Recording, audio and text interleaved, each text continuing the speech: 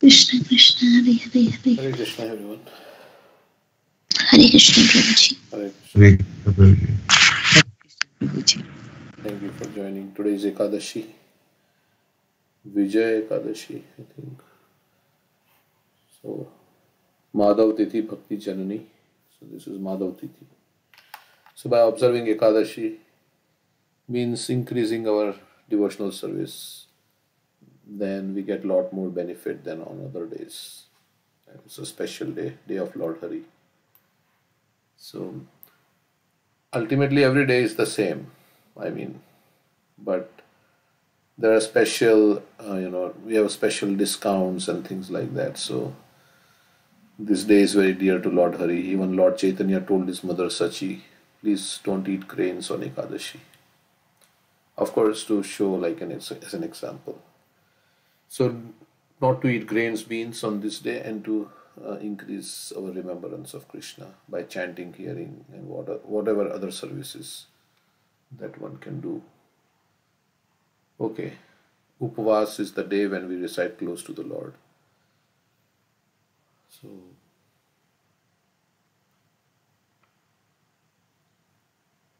right, so we'll read Srimad Bhagavatam. There are 5 limbs of devotional service which are very potent. One of them is Srimad Bhagavatam, deity, devotee, Nam, Dham, Srimad Bhagavatam. So, worshipping the deity, association with devotees, chanting the holy name, living in a holy place, and reciting Srimad Bhagavatam. Means reading Srimad Bhagavatam or hearing Srimad Bhagavatam. Okay, so 4.14.1, this chapter is entitled The Story of King Vena. So, who is the father of King Vena? And what did he do? King Anga. King Anga. And what happened to King Anga previously, whatever period? He was not getting a son. I mean, he was not having a son, so he performed a sacrifice for Vishnu, and he got Vena, but he was very bad, so he got frustrated and he went to the forest. He went to the forest, and now King Vena. What are some of the characteristics of King Vena we read previously? What would he do as a young boy? He'll kill his other friends who he was playing with, and he will also kill animals mercilessly. Yeah, so he was very cruel, and for no reason something he will kill people, kill animals, like that. So he would go into the forest and kill helpless animals. So Anga was very frustrated with his son, so he left the home. So now we are on 14th chapter of 4th canto. So we'll read a few verses. Maitreya Vacha. This conversation is going between Maitreya and Vidur. Maitreya Vacha Brigvadayaste Munayo Lokanam Shema Darshina Guptariya Sati Vainidam Pashyanta Pashusam Yatam. The great sage Maitreya continued, O great hero Vidura, the great sages headed by Brigu were always thinking of the welfare of people in general. When they saw that in the absence of King Anga, there was no one to protect the interests of the people, they understood that without a ruler, the people would become independent and non-regulated. So, King Anga suddenly left. In the middle of the night, he suddenly left. So the sages were concerned that there would be no law and order if there was no king. So that was what Brigu was thinking, and all the sages headed by Brigu. They were thinking of the welfare. This is also another characteristic of sadhus. They are thinking of the welfare. I think in Naimisharanya also they were performing 1,000-year sacrifice for the welfare of the people in general. So they are always concerned about welfare of the people, like Srila Prabhupada. Prabhupada sacrifice so much. Why? Because to spread Krishna consciousness. I was reading this pastime today morning. Let me share this. Anything for Krishna consciousness. Prabhupada says anything for Krishna consciousness. So let's see. This is his own writing here. If you can see my screen, you can download this.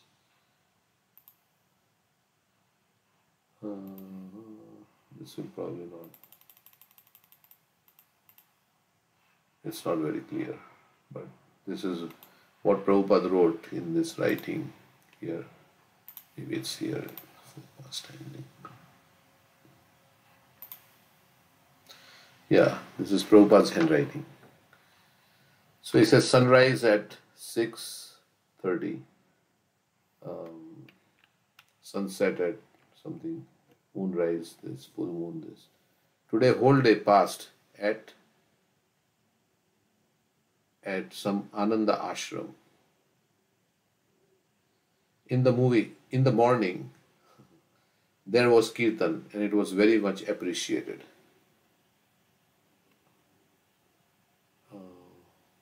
Returned from Monroe, at 6 p.m.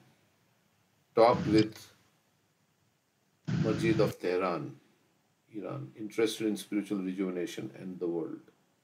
Took lesson for more than 1.5 hours.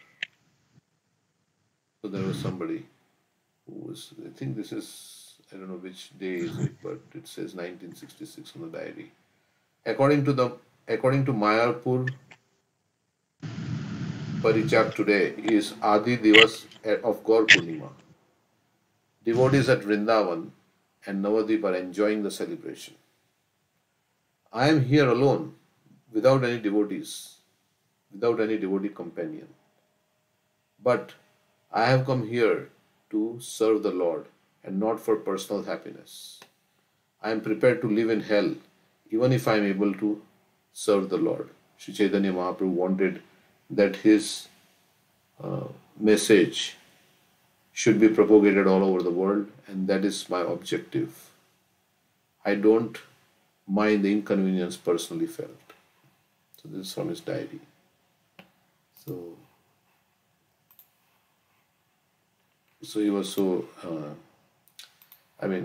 so much austerity to serve his Guru Maharaj. So he says,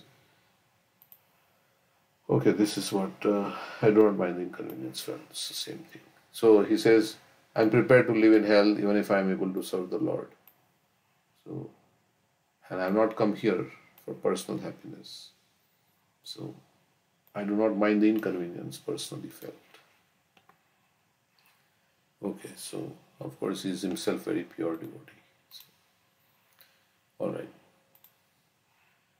So they are always thinking of the welfare of the people. They want to spread Krishna consciousness for the welfare. Lord Krishna speaks this verse in the Bhagavatam, right? Itavad janma safalyam tehinam Ihadehishu pranirarthe diya vachasya achranam sada. What is meaning? It is the duty of every person to benefit everybody by their pran, life, artha, wealth, dhiya, intelligence, vacha, with the words. So everybody should work for the welfare of others with their. So that means to give Krishna. Oh, okay. So in this verse, the significant verse is Shema Darshinaha, which refers to those who are always looking after the welfare of the people in general. All the great sages headed by Prithu were always thinking of how to elevate all the people of the universe to the spiritual platform. So the real sadhu, he doesn't want you to become adjusted in this material world. He wants us to become Krishna conscious, to come to the spiritual. He wants to elevate our consciousness out of this material consciousness. So that is the sadhu. That is the actual duty of the sadhu. So Prabhupada says he was always thinking of how to elevate the people of the universe to the spiritual platform, because that will solve all the problems. If you become Krishna conscious, then all problems are solved. So that is why they try to elevate the consciousness of the people. not simply just how to adjust this material world so that we can become more happy through enjoyment, sense gratification. Of course, Prabhupada was asked what is the goal of life. He said goal of life is to enjoy, and that enjoyment means in service to the Lord, like that. Indeed, they advise the kings of every planet to rule the people with that ultimate goal of life. So he gives the chanting of Hare Krishna so that people can chant Hare Krishna and be happy. They will feel higher taste by chanting Hare Krishna.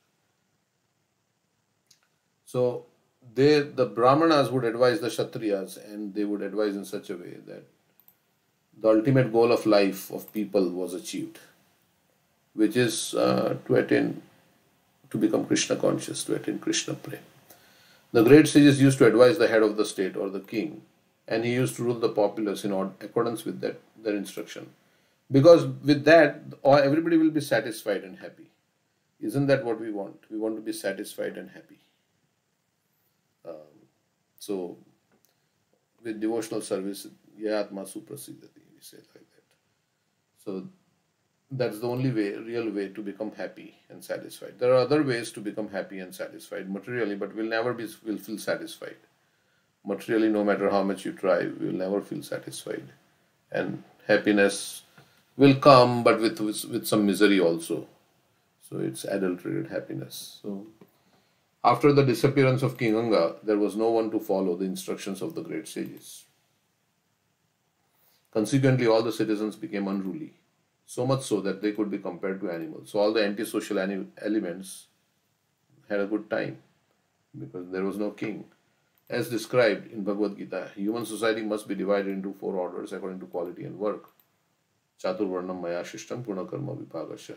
In every society, there must be an intelligent class, administrative class, productive class, and the worker class. In the modern democracy, these scientific divisions are turned topsy-turvy, and by vote, Shudras or workers are chosen for administrative posts. Having no knowledge of the ultimate goal of life, such persons whimsically enact laws without knowledge of life's purpose. The result is that no one is happy. So, depending on the quality of the population, they elect a certain leader according to their mentality. And then the leader tries to satisfy the whims and the senses of the people by providing them different ways to enjoy their senses. Like that. Like now, slaughterhouses are very prominent, right? All over the country, there are so many meat selling shops. So the leaders are not stopping this because the people want this and the leaders are promoting this. So like that. Okay, so the next verse. So Prabhupada said that previously the sages would advise the king in such a way that the ultimate goal of life is achieved and they will all be happy and satisfied. So, okay, so the next verse. The great sages then called for Queen Mother Sunita. So she was the queen, and with her permission, they installed Vena on the throne as the master of the world. All the ministers, however, disagreed with this. So the sages installed Vena on the throne, but ministers were not in agreement because they knew the character of Vena, how cruel he was. So they were not in agreement, but the sages anyway installed him. It was already known that Vena was very severe and cruel. Therefore, as soon as all the thieves and rogues in the state heard of his ascendance to the royal throne, they became very much afraid of him. So he was a big criminal. So the small criminals were very afraid of the big criminal because he would subdue everybody. Indeed, they hid themselves here and there as rats hide themselves from snakes. So, when the government is very weak, rogues and thieves flourish.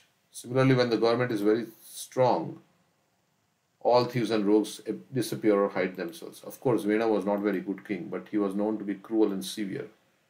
Thus, the state at least became freed from thieves and rogues. Okay, so he would curb everything. He was himself a big criminal. Like there is gangs, right? The bigger gang subdues the smaller gangs. When the king ascended to the throne, he became all powerful with 8 kinds of opulences. Consequently, he became too proud. So he got a lot of, power and things by virtue of his being the king. And power corrupts, so he became very proud. By virtue of his false prestige, he considered himself to be greater than anyone. Thus, he began to insult great personalities. So he thought he knew everything and nobody can tell him anything. He's on the top. So he started insulting. He started insulting the sages. That is like when you start insulting great souls, that's the beginning of the downfall. In this verse, the word Ashta Vibhuti Bhi, meaning by 8 opulences, is very important. The king is supposed to possess 8 kinds of opulences. By dint of mystic yoga practices, kings generally acquired this 8 opulences. So they were doing yoga practices. That's the, I think the 8 siddhis, it seems like. But these kings were called Raja Rishis, kings who were also great sages. Swanima, Laghima, Prapti, like that. Those siddhis. By practicing mystic yoga, a Rajarshi could become smaller than the smallest, greater than the greatest, and could get whatever he desired. A Rajarshi could also create a kingdom and bring everyone under his control and rule everyone. These were some of the opulences of a king. King Vena, however, was not practicing yoga, but he became very proud of his royal position nonetheless. Because he was not very considerate, he began to misuse his power and insult great personalities. So he didn't have any of those siddhis, and he was abusing his power. When he became overly blind due to his opulences, King Vena mounted a chariot and, like an uncontrolled elephant, began to travel through the kingdom, causing the sky and earth to tremble wherever he went. So his arrogance was too much, and he was like going around, and everybody was in fear. All the twice-born Brahmanas were forbidden henceforward to perform any sacrifices.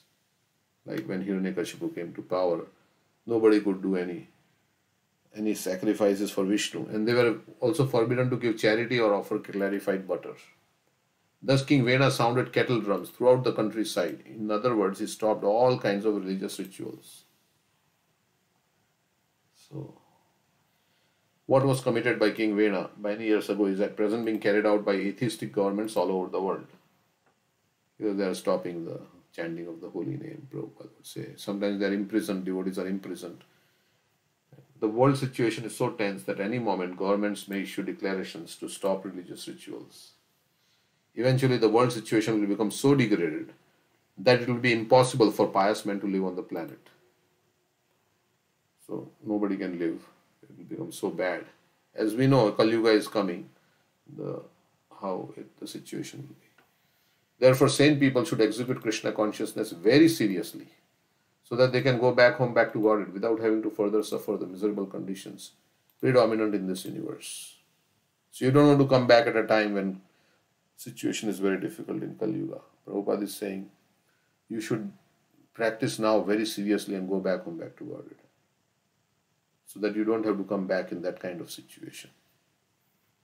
So, those who are sane, yesterday we were reading Bhagavad Gita, right? Prabhupada says if one has only 50 years of life ahead of him, if one has 50 years of life ahead of him, he should cultivate that short span of life, 50 years, that short time in cultivation of Krishna consciousness. Prabhupada saying 50 years is a very short span. We are thinking 50 years, oh, it's too much, it's long.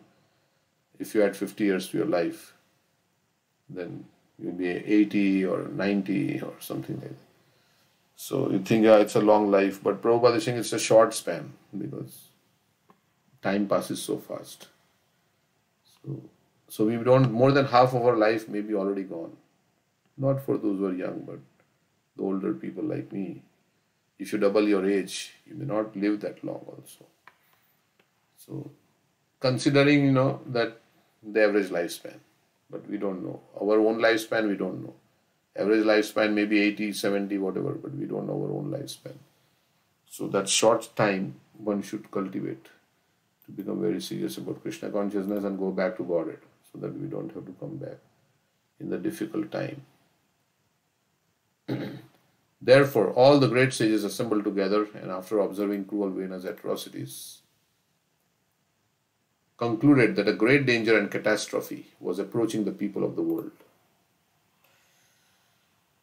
So they recognized, of course, I don't know how they didn't know before appointing King Vena as the king, but now they thought maybe he will improve, or I don't know what it was in their mind.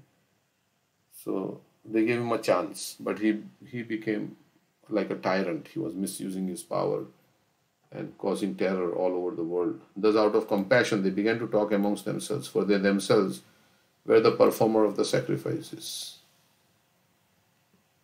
So they were doing sacrifices, and King Vena was stopping the sacrifice. Before King Vena was enthroned, all the great sages were very much anxious to see the welfare of the society.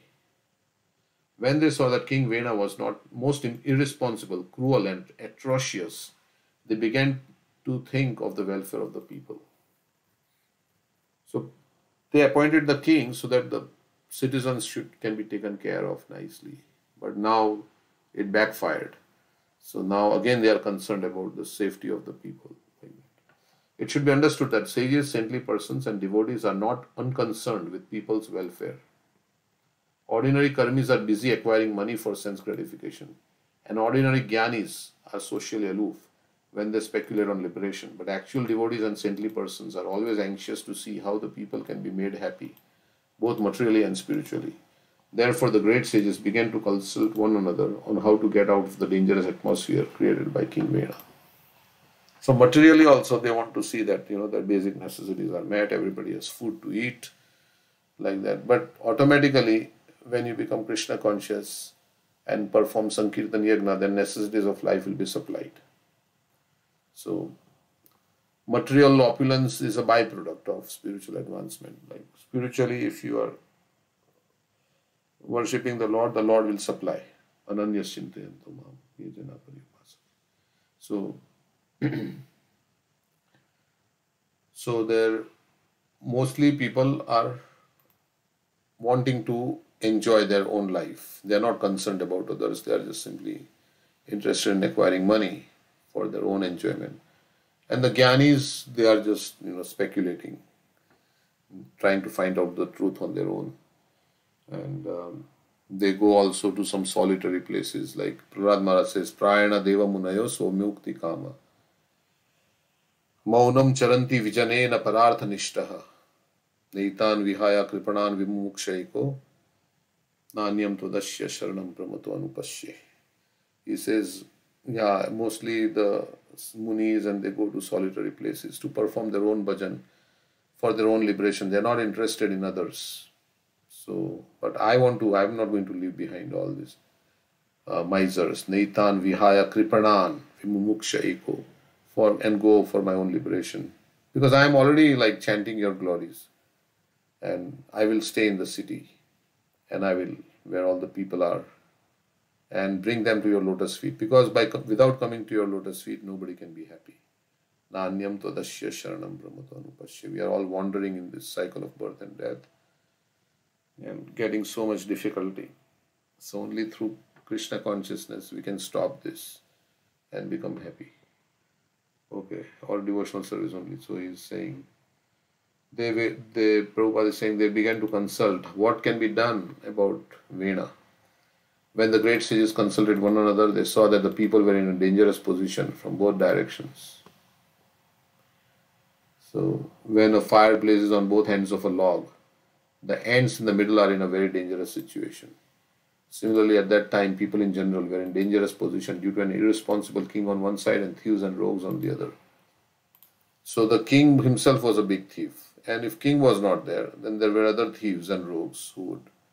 So they can't do away with the king, because if the king is done away with, then the smaller criminals would,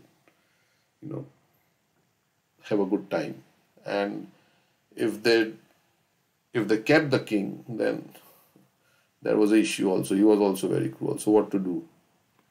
They were thinking what to do, how to resolve the situation. Like sometimes if you do, you are damned. If you don't do, you are damned. So what to do? Either you do or you don't do. So,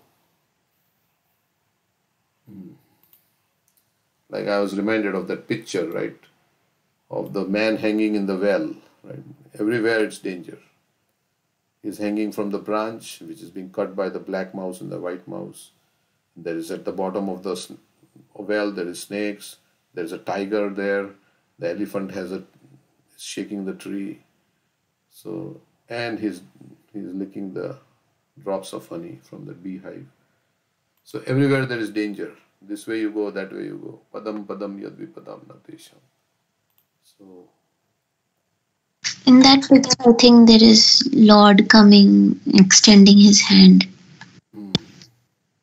So that's the route he should take. But he's busy licking the honey from the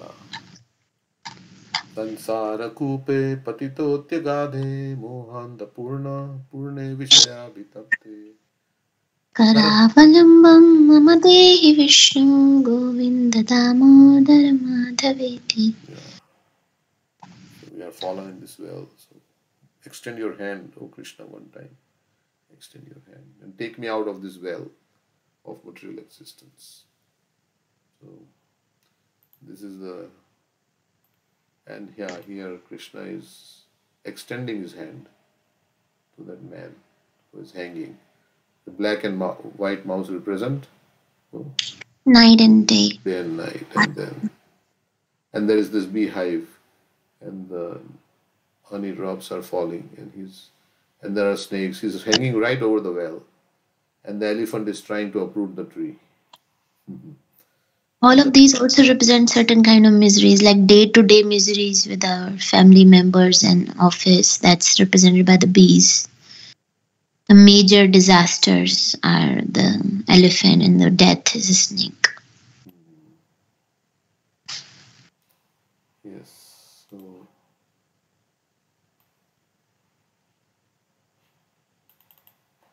yeah, Adhyatmik, Adi, Bautik, Adi, Devik, all different kind of.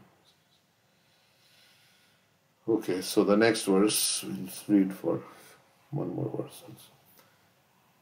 Thinking to save the state from irregularity, the sages began to consider that it was due to political crisis that they made King Vena. They made Vena king, although he was not qualified.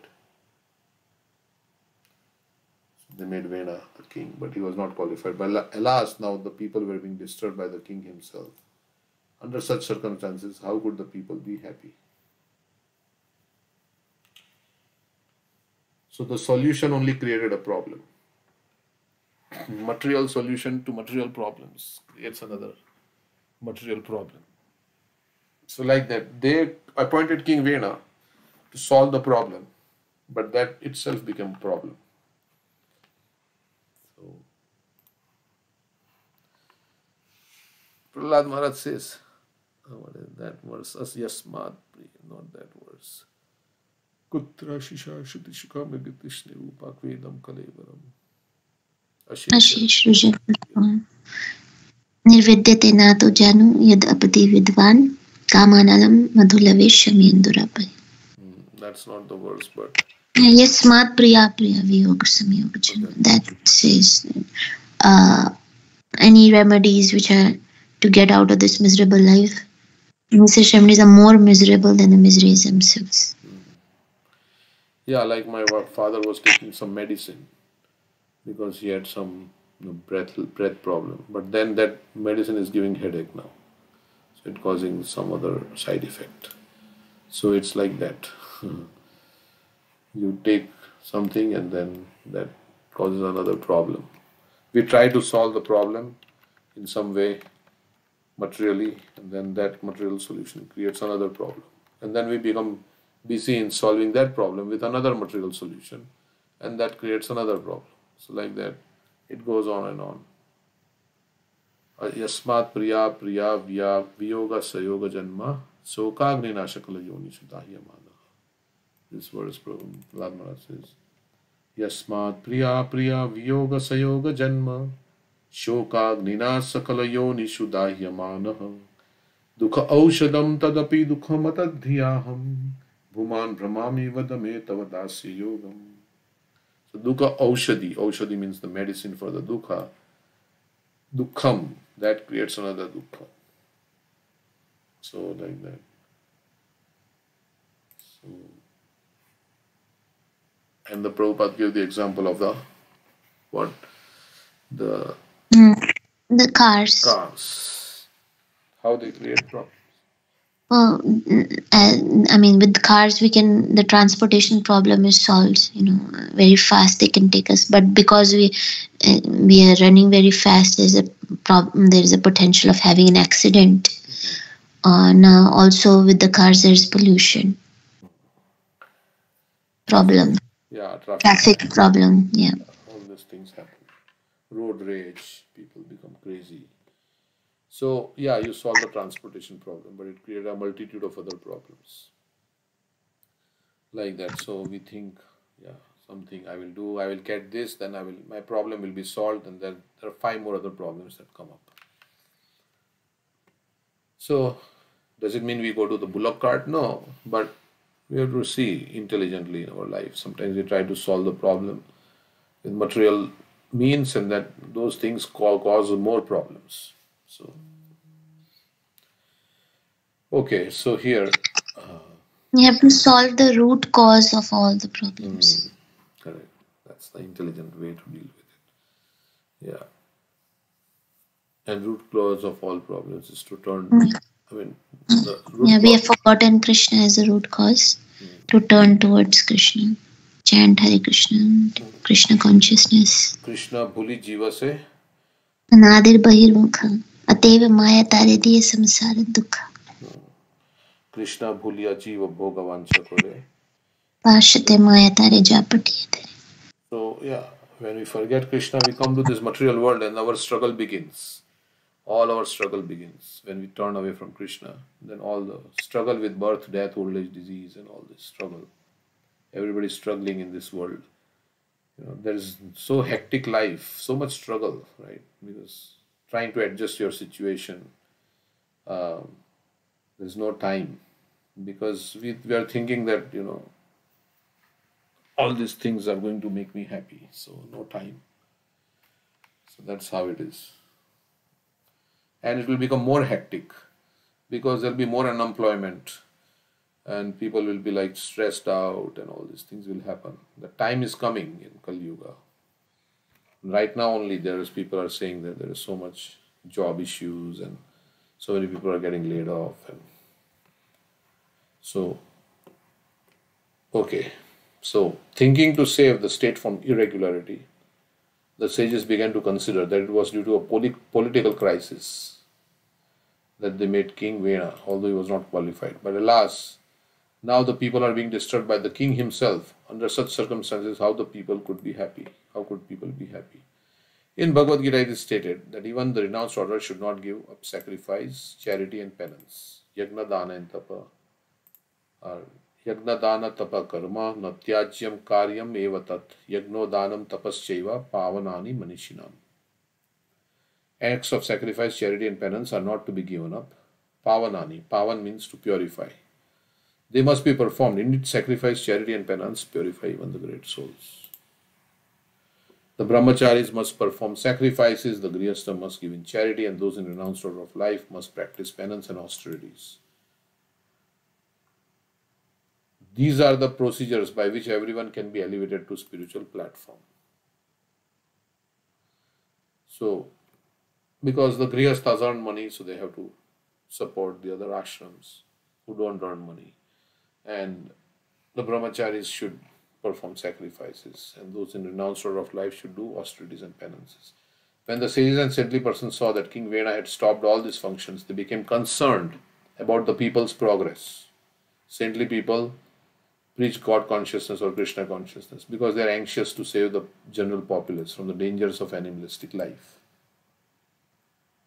So we are on a downward spiral.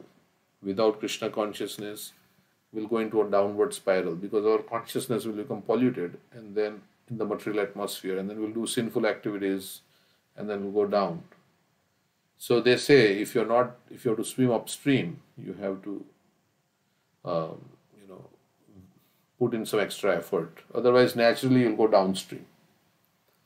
by the flow of the water. So similarly, our consciousness automatically flows down in this material nature. So only with Krishna consciousness we can resist that flow going. So Krishna consciousness means going upstream. So you have to do some effort. And that effort is also very pleasing because it is not effort with a lot of struggle and perspiration. No, it's very pleasing. You have to chant Hare Krishna and take Krishna Prasadam, hear about Krishna, all pleasing activities. So there must be a good government to see that citizens are actually executing the religious rituals, and thieves and rogues must be curbed. When this is done, the people can advance peacefully in spiritual consciousness and make their lives successful. Okay. So how many verses we read? We started this chapter. We are 10 verses. We are on the 10th verse now. The sages began to think within themselves. Because he was born from the womb of Sunita, King Vena is by nature very mischievous. He has a bad mother. They were thinking like that. Supporting this mischievous king is exactly like maintaining a snake with milk. Now he has become a source of all difficulties. Saintly persons are generally aloof from social activities and the materialistic way of life. King Vena was supported by the saintly persons just to protect the citizens from the hands of rogues and thieves. But after his ascendance to the throne, he became a source of trouble to the sages. The very thing that was supposed to protect became a source of trouble. The king. Saintly people are especially interested in performing sacrifices and austerities for the advancement of spiritual life. But Vena, instead of being obliged because of saints' mercy, turned out to be their enemy because he prohibited them from executing their ordinary duties. So they only appointed him, and now he only went. So it's like you bite the hand that feeds you. So a serpent who is maintained with milk and bananas simply stores poison in his teeth and awaits the day to bite his master. So in English we say, don't bite the hand that feeds you. So Vena became powerful by the mercy of the sages, like Punar Mushika Bhava. Prabhupada told the story. The rat was being troubled by the cat, so he went to the saintly person and said, what do you want? I want to become a cat. The cat then was troubled by the dog, so he said, what do you want to become? I want to become dog. The dog was troubled by tiger or jackal. Then he said, what do you want to become? I want to become a jackal. The jackal was troubled by the tiger, so he said, what do you want to become? I want to become tiger. Okay, now I want to eat you. I become tiger, now I want to eat you. So by the blessing of the sage only, the rat became a tiger and the tiger wanted to. So then he said, okay, Punar Mushika Bhava. Punar means again. Punar Bhava. Bhava means to become. Punar Mushika. Mushik means mouse. Again become mouse. So by Krishna's, arrangement, we get some power, we get some opulence. And if we misuse it against Krishna, then Krishna will say, okay, now go down again. Like we say, a human form of life is given, which is like a lot of, opulence. But if we misuse it, then again go down. Okay, so that's how. Again go into the animal species. So we have so many animals like that. So we came through that species into human beings. Like we say, if a high court judge is performing the work of a clerk, then why he has to be as a high court judge? He can just be a clerk. Why he has to be in the position of a high court judge? So Krishna has given us this human form of life, yeah. So we should make use of it. Otherwise, we'll go down in the next life. If human life is not meant for self-realization, and it is simply used for eating, mating, sleeping, defending. And of course, if we are pious, we may get another human body. But without Krishna consciousness, we cannot get out of the cycle of birth and death. Sometimes people say you just do good things and you'll become like, you can get out of the, you can just do good things and that's it. But good, pious activities is not enough. So there is virtue, like he was saying, virtue and devotion. So devotion only can take you out. Okay. Otherwise, you get a good situation in this material world. We appointed this Vena king of the state in order to give protection to the citizens, but now he has become the enemy of the citizens. Despite all these discrepancies, we should at once try to pacify him. By doing so, we may not be touched by the sinful results caused by him. So, one of the way to, subdue an enemy is to pacify the enemy. So let's see. Like Sam, Dam, Dand and Bhed. That's how you deal with an enemy. The saintly sages elected King Vena to become king, but he proved to be mischievous. But therefore the sages were very much afraid of incurring sinful reaction. Because they appointed King Vena. So they were afraid that if he is doing sinful activities, now I am going to get the result. Because they were responsible for him becoming the king. The law of karma prohibits a person even to associate with a mischievous individual. By electing Vena to the throne, the saintly sages certainly associated with him.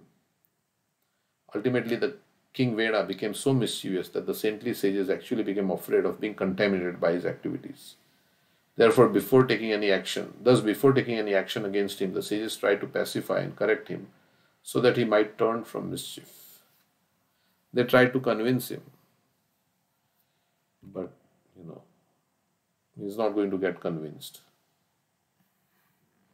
So the saintly sages continued thinking, of course we are completely aware of his mischievous nature, yet nevertheless we enthroned you.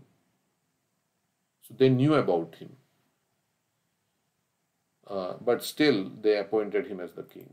If we cannot persuade King Vena to accept one of our advice, he'll be condemned by the public and we'll join them. Thus by our prowess we shall burn him to ashes. So they already had a plan. If this strategy A doesn't work, then strategy B is there, and that is to burn him to ashes.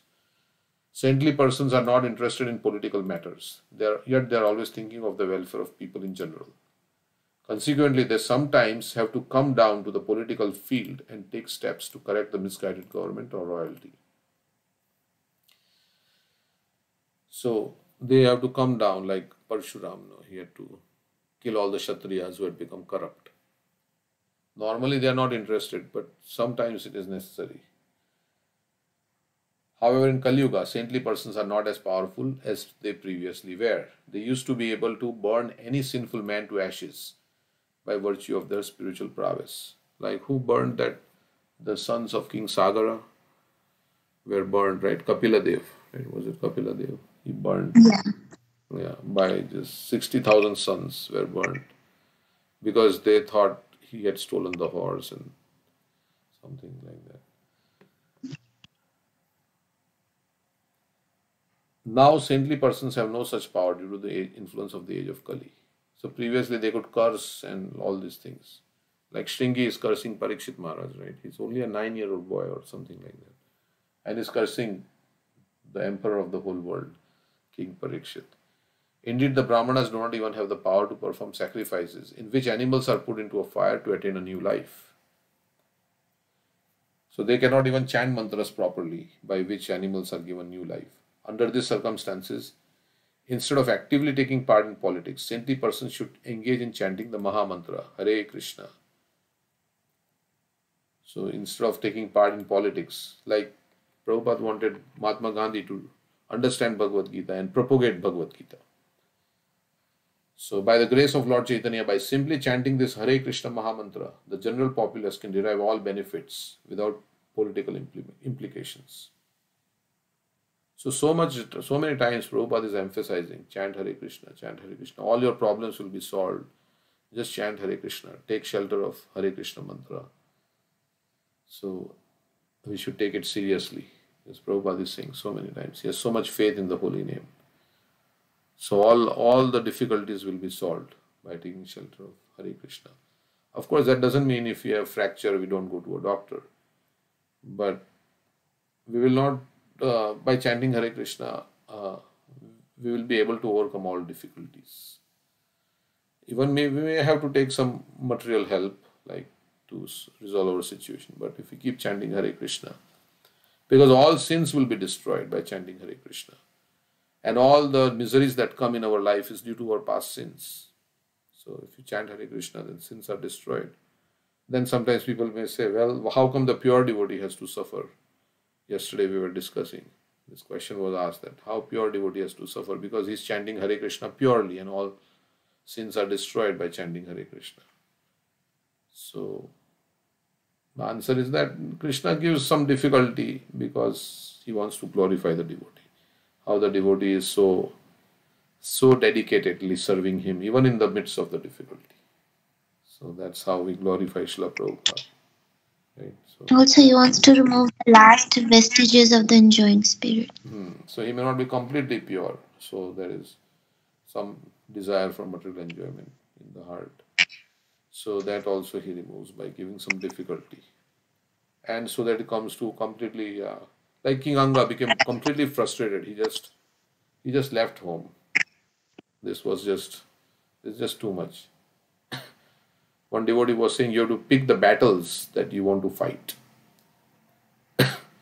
So sometimes it is not worth fighting. You just just wash your hands off, like, okay, nothing. Like, I cannot do anything, I just quit. Because we can't change everything in this world, and so like that. And sometimes you have to fight. Like, that's what the lecture was about. Like Parikshit Maharaj didn't retaliate with Shringi. He just gave up all his kingdom and everything. Also, I mean, politics is everywhere, right? Even in devotee circles. So we should not get involved in that. We should focus on chanting Hare Krishna and going back home, back to Godhead. Right. Good point. Even in any society, whether human beings, there's some politics. So we should worry about our own spiritual advancement and our service, whatever we can do, and that we will be peaceful.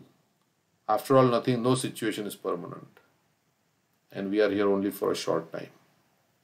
So that's also how one should see that nothing is, all these things are nothing, is it will all end.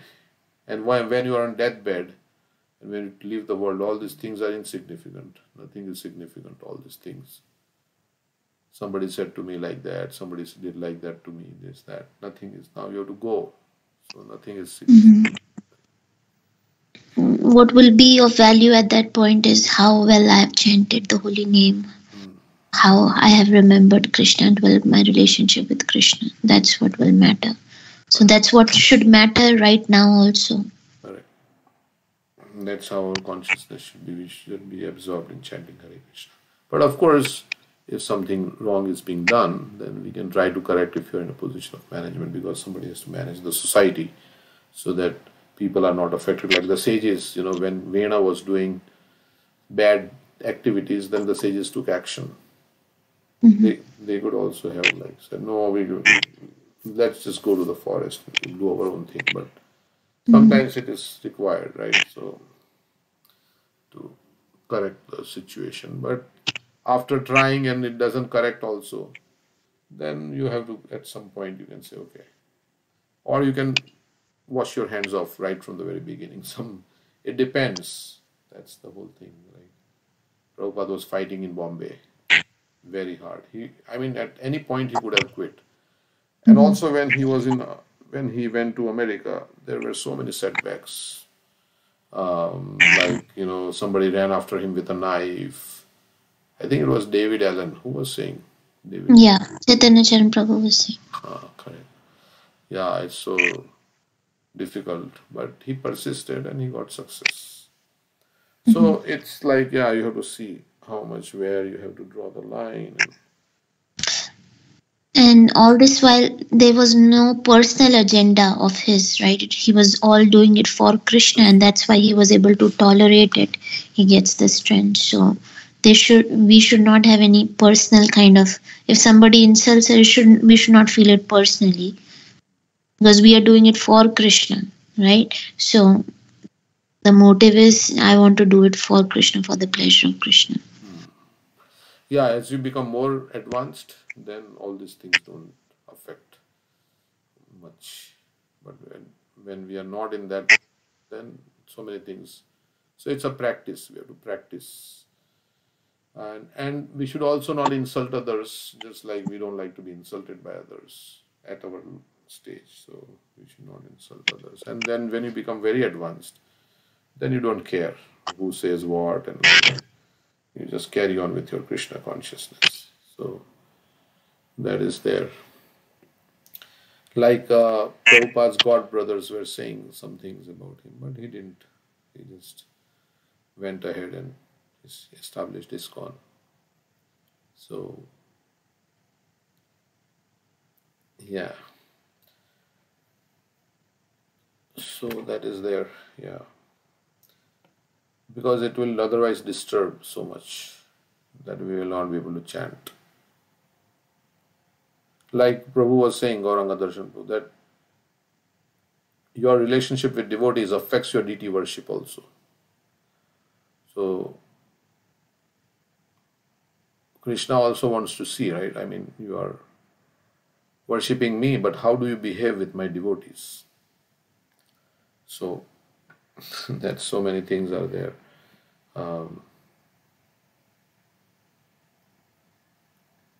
Okay. Yesterday we heard, right? Amrind Prabhu was saying that like how Pratap Rudra was serving Ramananda Rai, right? So by serving the devotee, he got Chaitanya Mahaprabhu's mercy. Correct. Chaitanya Mahaprabhu didn't want to see him. He was pounds and shillings man. Chaitanya Mahaprabhu said, no, I don't. I'm sannyasi, I don't have anything to do with it. But then, yeah.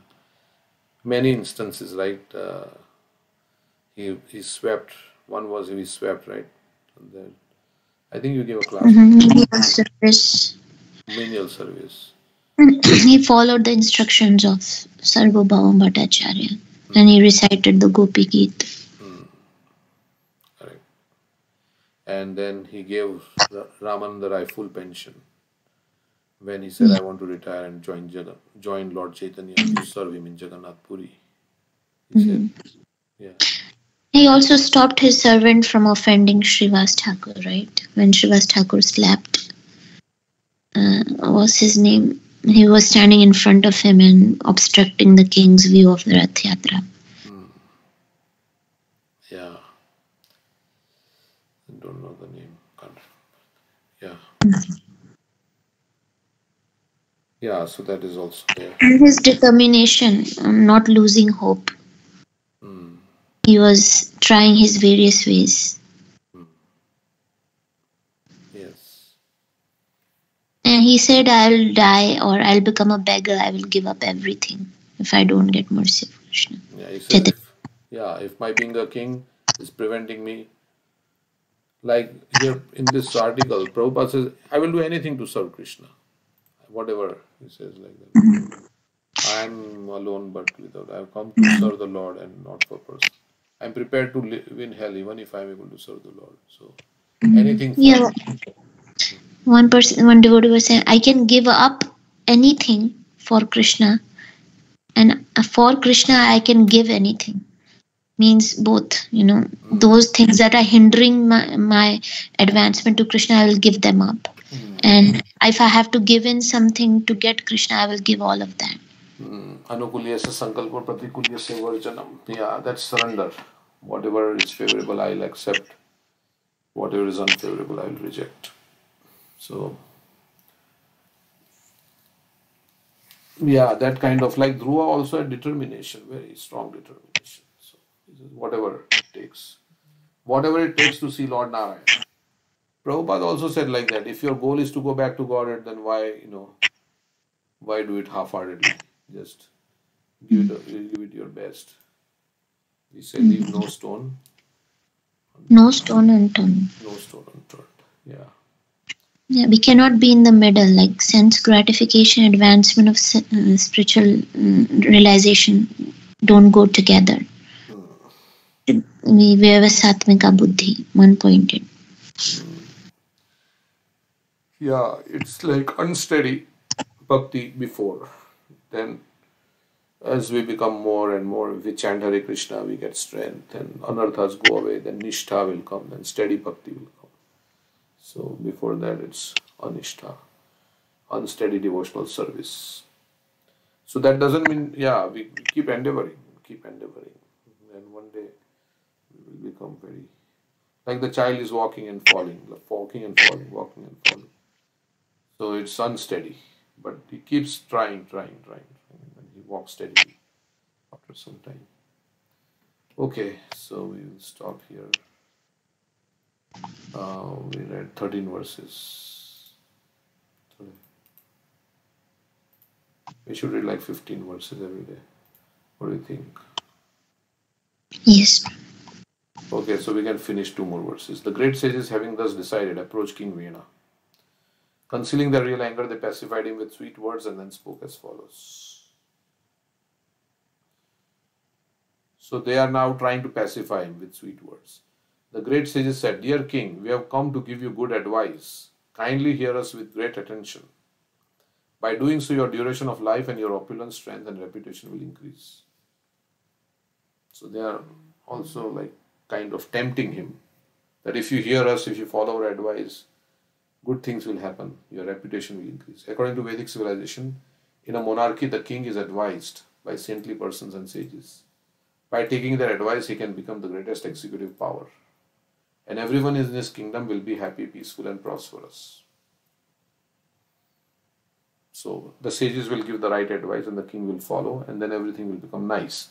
The great kings were very responsible in taking the instructions given by great saintly personalities. The kings used to accept the instructions given by great sages like Parashar, Vyasadeva, Narada, Devala and Asita. In other words, they would first accept the authority of saintly persons and then execute their monarchical power.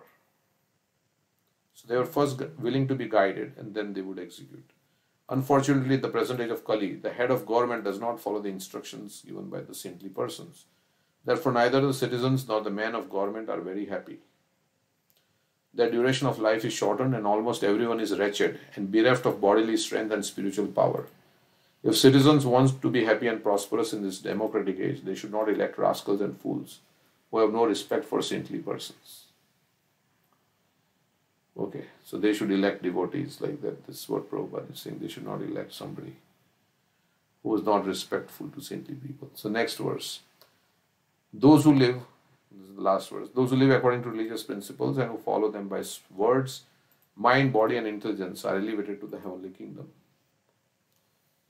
So, following dharma gives us elevation to heavenly planets, which is devoid of all miseries, which is not true in one sense, devoid of all miseries, because they have anxiety there. But relatively speaking, being thus rid of material influence, they achieve unlimited happiness in life. Or maybe to spiritual kingdom, it's probably. The saintly sages in herein instruct that the king or head of government should set an example by living a religious life. As stated in Bhagavad Gita, religion means worshipping the Supreme Personality of Godhead. One should not simply make a show of religious life, but should perform devotional service perfectly with words, body, mind, body and good intelligence. By doing so, not only will the king or government head rid himself of the contamination of material modes of nature, but the general public will also, and they will all become gradually elevated to the kingdom of God and go back home, back to Godhead. The instruction given herein serve as a summary of how the head of government should execute his ruling power and thus attain happiness not only in this life but also in life after death. So the king will himself go back home, back to Godhead if they follow the instruction. The citizens will also go. So that is the real Ram Rajya. Okay, so we are going to stop here at this point in Srimad Bhagavatam, 15 verses. Now we will hear anybody like to say anything.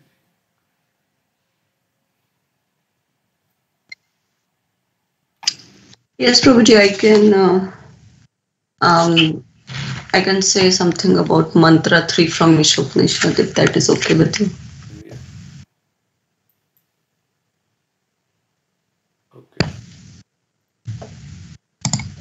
Can you hear me, Prabhuji? Yeah. Okay. Yeah, so mantra 3 from Ishopanishad is Asurya namate loka andhena tamasa vrita tamste pretya bhikachanti ye ke chatma hanojana. Translation: the killer of the soul, whoever he may be, must enter into the planets known as the worlds of the faithless, full of darkness and ignorance. So, in the purport, Srila Prabhupada explains. First, he starts by explaining about human life versus animal life. So, human life is different from animal life due to its heavy responsibilities. In animal life, like they are simply engaged in eating, mating, sleeping, defending.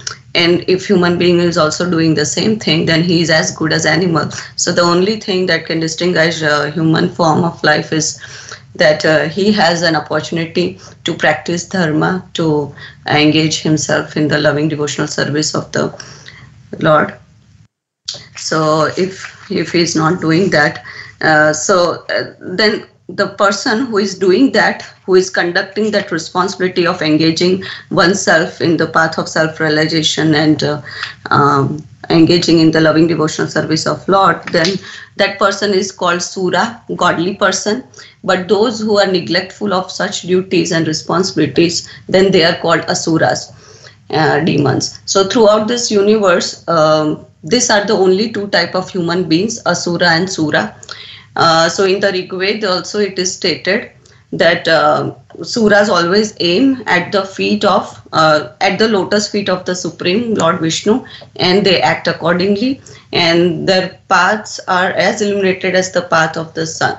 So if we are engaged in anything, if we do all the work considering that aims towards the lotus feet of Supreme Lord, then we will not get entangled. Otherwise, that same work will cause bondage. It is also described like in Bhagavad Gita, verse 3.9, that work done as a sacrifice for Lord Vishnu, that work will not cause bondage in this world, but otherwise same work will cause bondage in this material world. So, like son of Kunti to Arjuna, he was saying that perform your prescribed duty only for his satisfaction, and in that way you will also remain free from the bondage. And furthermore, Srila Prabhupada also explains in this purport that this material world is compared to an ocean, and the human body is compared to a solid boat, which is especially designed to cross this material ocean, and the Vedic scriptures and the acharyas are compared to the expert boatman or sailor, and the facilities of the human body which are provided are compared to the favorable breeze, and which will help the boat to sail smoothly into the desired destination. So if all these facilities are provided, and if a human being is not engaged in accomplishing the goal of the human form of life, then he is simply considered to be the killer of the soul. And Sri Ishopanishad clearly warns that the killer of the soul is destined to enter into the very darkest region of ignorance, to suffer perpetually.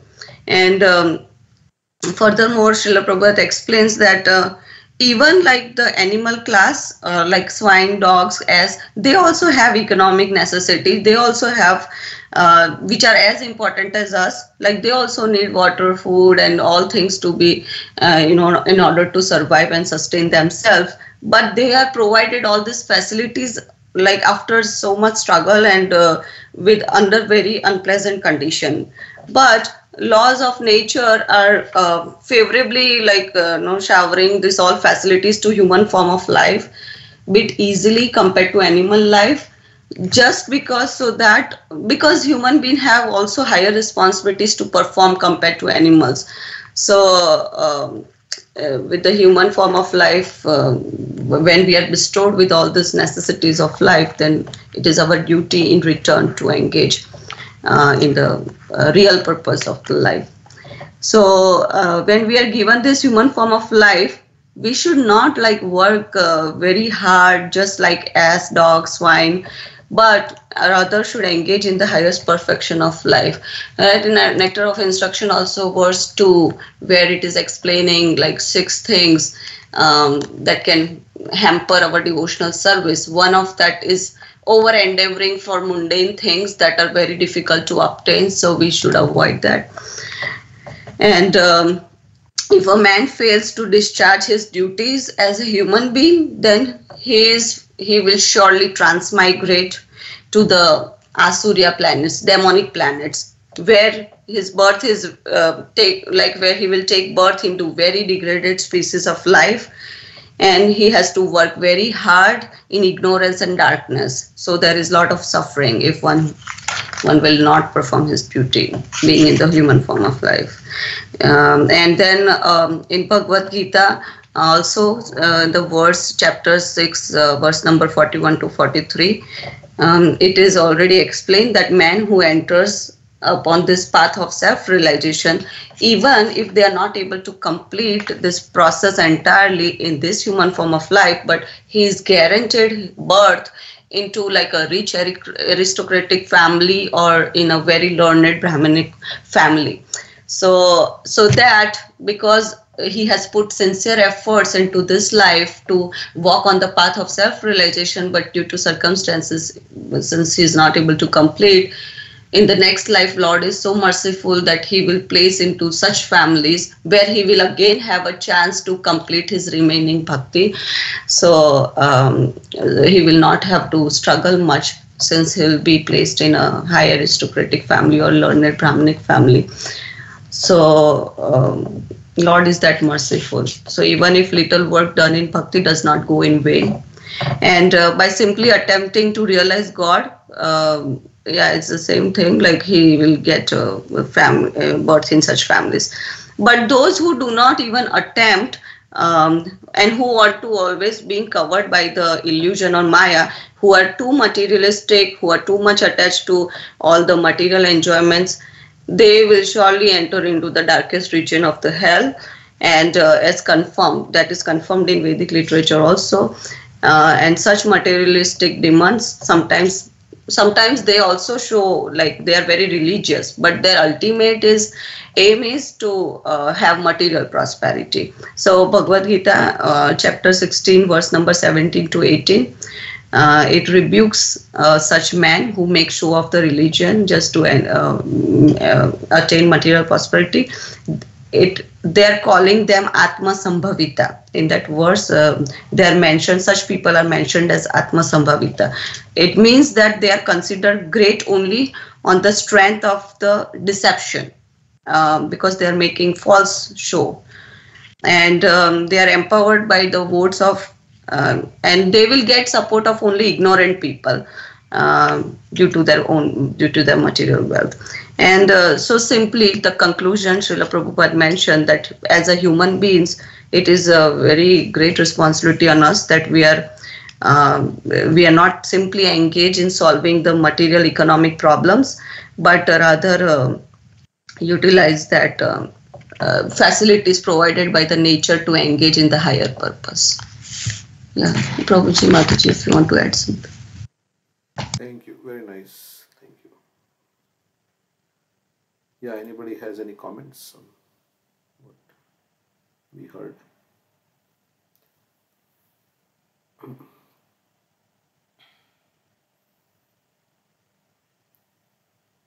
Yeah, I like this statement Prabhupada makes. The conclusion is that as human beings, we are not meant simply for solving economic problems on a tottering platform, but for solving all the problems of material life into which we are. Yeah, not simply solving money problem and we are working very hard, but to solve all the problems of life, which is birth, death, old age, disease, like that. Okay. Anything else anybody like to say? Hare Krishna Prabhu. Am I audible, Prabhu? Yeah, so on that, the similar thing, I have something to share. It's in Hindi, if it's if it's okay for everybody, so like, okay. Is that okay, Prabhu? Yeah, go ahead. Okay, so it's kind of a poem. it's a conversation of like, because we know that mind obstruct. Mind is the main reason to obstruct our sadhana. So it starts like that. मन उस दिन की सोच काल जब आएगा, हे मतवाले मुंह संग क्या जाएगा। श्वासों के आने जाने का क्रम जब छूटेगा, जो वर्षों में जोड़ा वो क्षण में छूटेगा। क्षण में छूटेगा, बोल तू क्या कर पाएगा। मन उस दिन की सोच काल जब आएगा। हुआ सभी के संग तेरे भी होएगा, जग ना सकेगा कभी नींद तू ऐसी सोएगा। ऐसी सोएगा तुझे संसार जगाएगा, मन उस दिन की सोच काल जब आएगा। सत्संगति में बैठ कुसंगति से तू हट ले रे, कर ले प्रभु का भजन मान सतगुरु की शिक्षा रे। जप ले प्रभु का नाम रट ले रे, तुरंत भवरोग मिटाएगा, मन उस दिन की सोच काल जब आएगा। सुख पाता रहा जो सदा जग में, उसे आखिर में दुख पाना पड़ा। पछताया नहीं जो कभी भी कहीं, उसे अंत समय पछताना पड़ा। कोई फूल बाग में ना ऐसा खिला, खिल कर ना जिसे मुरझाना पड़ा। विधि का यह अटल विधान रहा, जिसे आना पड़ा उसे जाना पड़ा। मन उस दिन की सोच काल जब आएगा, हे मत वाले मूढ़ संग क्या जाएगा।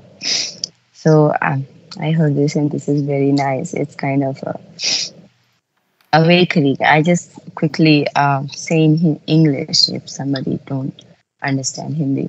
So it's like a conversation with the mind, because everybody knows that death is sure, is it will come. Nobody can escape death.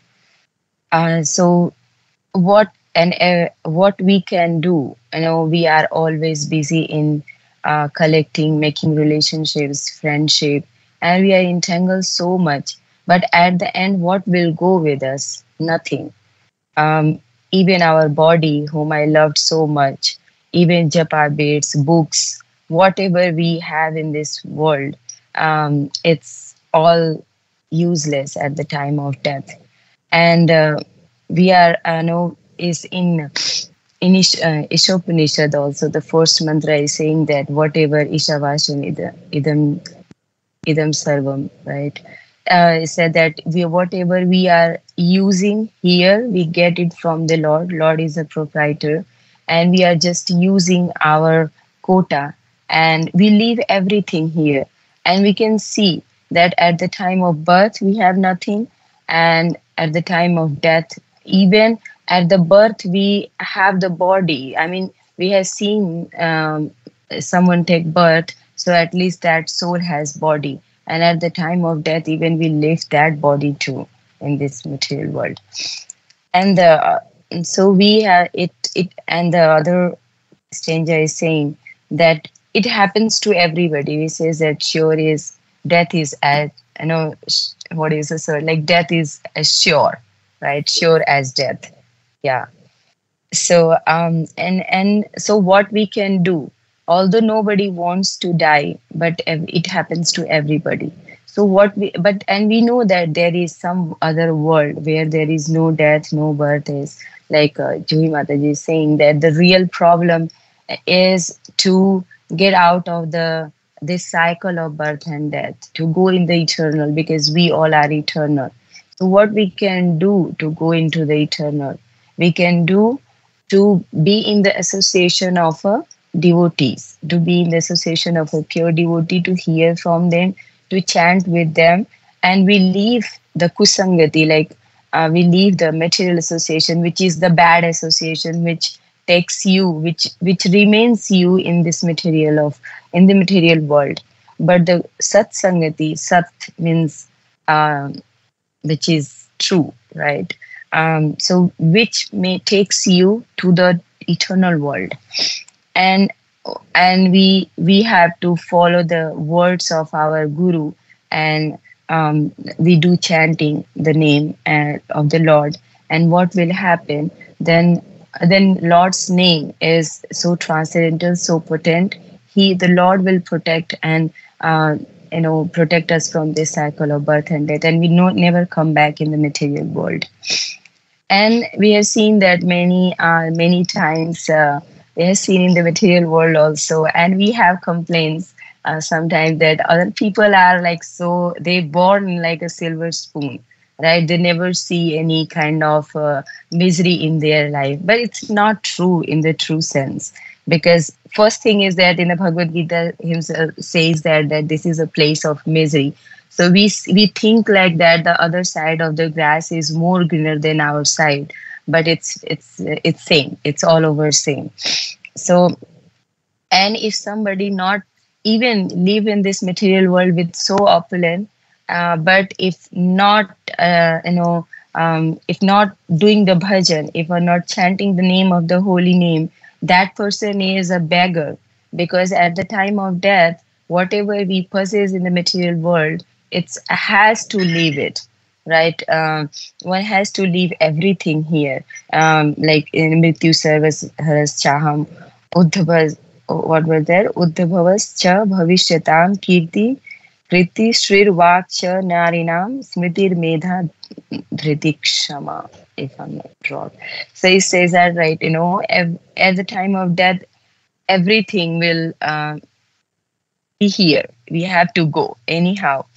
So at the time of death, it's all painful.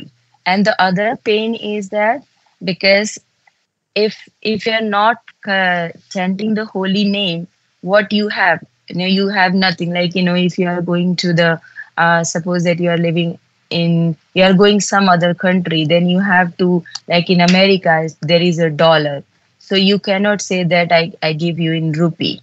So similarly, in the eternal world, in Vaikuntha, you have your eternal credit. That is the name, the chanting of the holy name. And if someone doesn't have that, then that person is a real beggar. Uh, and at the time of death, if someone has like this kind of guilty that I what I have done in my whole life, but that time we don't have time to do that. So one has to spend their lifetime in chanting the holy name as their main business. I just remind that words from Bhagavatam that dharma swanusthitha pumsa visvakshena kathasuya notapyad notapadyat yadi ratin shram eva hi kevalam. If whatever the activities a man perform, um, according to their own position, and it's all useless labor if someone doesn't provoke the attraction to the personality of Godhead, for the message of the personality of Godhead, and of course to the supreme God. So it's like, at the time of the death, it's all just guilt. So it's has to, it's like, and we can see that this nature gives you this message, like if a flower is blooming, but that the same flower, the next 1 or 2 days, it it doesn't, like, make any sense. It's like colorless or lifeless. So by this we can understand that we are also in this human body, we are also like that. In the childhood and young and adulthood, it feels like a flower is blooming. But when the old age come, and there's many problems comes in the body, and of course other problems also, and then we go day by day towards death. So it is kind of a message that one has to understand that this is all gonna van, and this is nothing. We have to somehow, we have to just connect to the Lord, because that is the only credit we are gaining, and that is the only thing will go after death. Nothing will go. Whatever we have here, we have seen, either your relations or your possessions, nothing will go. You go with your relation with God, you're chanting the holy name. This is all your eternal credit. So instead of collecting the material credit, we has to collect our eternal credit. Thank you, Prabhuji. You can add more. Yeah, thank you for sharing. Very nice poem. You can maybe, if it is possible, you can paste it here. So it's very nice. Yeah, and what you said was very nice also. It inspires, like, think about that time when we have to leave this world, right? What is that line that repeats? Mantu, what is Mantu Uskal? मन उस दिन की सोच काल जब आएगा, ये मत वाले मूढ़ संख्या जाएगा. Okay. Yeah. Yeah, we were discussing yesterday how to chant the holy name. Should chant that this is the time of death. I mean, there would be a time that would end. And how will we be chanting at that time? Like how Radhnath Maharaj was chanting when the plane was in turbulence, right? Everybody was thinking that's the end. That's how we should chant all the time. That is at my doorstep, Prabhupada says. Nice point. Yeah, urgency. Yeah, it's like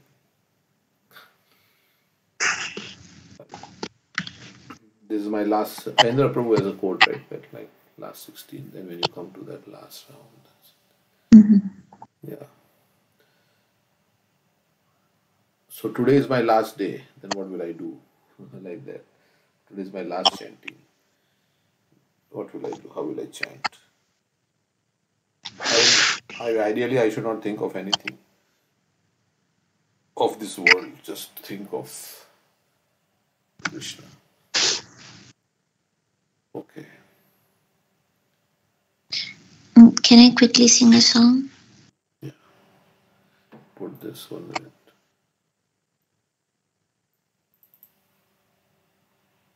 So this song, Lokanath Goswami Maharaj sings this song. It's about Chaitanya Mahaprabhu. Dhule dhule gaura chan, hari gun gaye. Ashiya vrindavane, nache gaura rai. Dhule dhule gaura chan, hari gun gaye. Vrindavanir tarulata, preme koi hari katha. निकुंजेरा पाखी गुली हरि नाम सुनाए धूले धूले गौरा जान हरि गुण गाए गौरा बोले हरि हरि शारी बोले हरि हरि मुखे मुखे शुका शारी हरि नाम गाए धूले धूले गौरा जान हरि गुण गाय हरि नामे माता होए हरि ना आशीचे दिए मयूर मयूरी प्रेमे नाचिया खिलाए गौरा धूले धूले गौरा जान हरि गुण गाय प्राणे हरि धाया ध्याने हरि हरि बोलो बदन भोरी हरि नाम गई गई रसे गल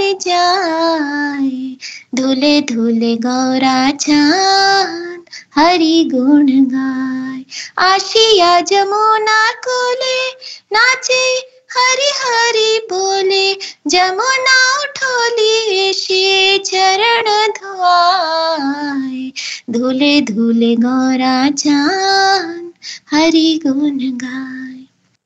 So translation. The moon like Lord Gaurachandra arrives in Vrindavan while dancing, swaying to and fro and singing the glories of Lord Hari. The creepers adorning the trees of Vrindavan are overwhelmed with ecstatic love, and they are speaking about the glories of Lord Hari. Flocks of birds who live in the groves are singing the names of Lord Hari. Lord Gaura says, Hari Hari.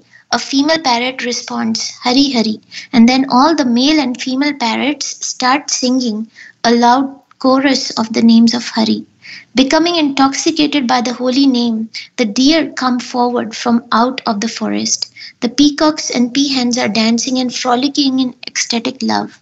Lord Hari is in his heart. Lord Hari is in his meditation, and he always chants the name of Hari with his voice. Gaurachandra is intoxicated by ecstatic mellows and rolls around on the ground while singing and singing Harinam. Arriving on the bank of the Yamuna river, he dances wildly while chanting Hari Hari. Mother Yamuna becomes so ecstatic that she arises and comes forward to wash Lord Gauranga's feet. So this is talking about the pastime of Jharkhand forest, where Lord Chaitanya Mahaprabhu is crossing the Jharkhand forest, and all the trees and creepers and birds and animals, as they are hearing the Krishna Nam from his mouth, they are also starting to chant Krishna Krishna. They are becoming intoxicated. So that is the effect of hearing the holy name from the mouth of a pure devotee. Anybody who hears also starts chanting. So Chaitanya Mahaprabhu is also he has come to in Kali Yuga to show how a pure devotee is like, right? So a pure devotee is intoxicated by the holy name. He's mad, and he also makes others intoxicated around him by his association, and he's always thinking of Krishna in his heart, in his meditation, always chanting the holy name of Krishna. So this is the effect of loud chanting. So when we chant loudly Hare Krishna mantra, then anybody who hears that mantra, even if the ant is hearing or birds or trees are hearing, they are getting benefit. So we should chant loudly for the benefit of others. And Prabhupada says that's the greatest charity that we can give to someone is in the holy name. Yeah. Anything you want to add, Prabhuji? Very nice song. Beautifully sung also. Yeah, and Prabhupada says we may not be able to have animals chant, we don't have that potential. Lord had that, but we can make all human beings chant through Sankirtan. We should go out and chant, right, in public. That's the Harinam. Yeah, that's how ISKCON started with Prabhupada going out under the tree starting to chant Hare Krishna. Like when we went with Mahavishnu Maharaj, right? He was making everybody like chant something. He had like a Mahamantra card or something, and then tell them to chant. Correct. So Krishna consciousness is we chant Hare Krishna and we make others chant Hare Krishna. 50% we chant and 50% we make others chant. Also in the Jharkhand forest example, all these animals who had enmity, like the tigers and deers. Generally, tigers are supposed to eat the deers, but they were seen embracing each other and kissing each other. So Prabhupada said that even the envy in our heart will disappear. There is envy in our heart because we have envy towards Krishna. That's why we came here. Envy towards Krishna is shown as envy towards each other. That will all disappear from our heart, and that envy is actually poison that is poisoning us. So we'll think of benefit of each other, like Prahlad Maharaj says that verse, right? What is that? That one. Correct. Yeah, so as we spread Bhakti Yoga is spread all over the world, all living entities will become calm and will think of each other's welfare. Maybe, this verse you can recite, this one. Swastyastu vishwasya khala prasidatam dhyantu bhutani shivam mithodhiya manascha bhadram bhajatad dhukshuje avishyitam namutir ape ahetuki. May there be good fortune throughout the universe, and may all envious persons be pacified. May all living entities become calm by practicing Bhakti Yoga, for by accepting devotional service, they will think of each other's welfare. Therefore, let us all engage in the service of the Supreme Transcendence, Lord Shri Krishna, and always remain absorbed in thought of Him.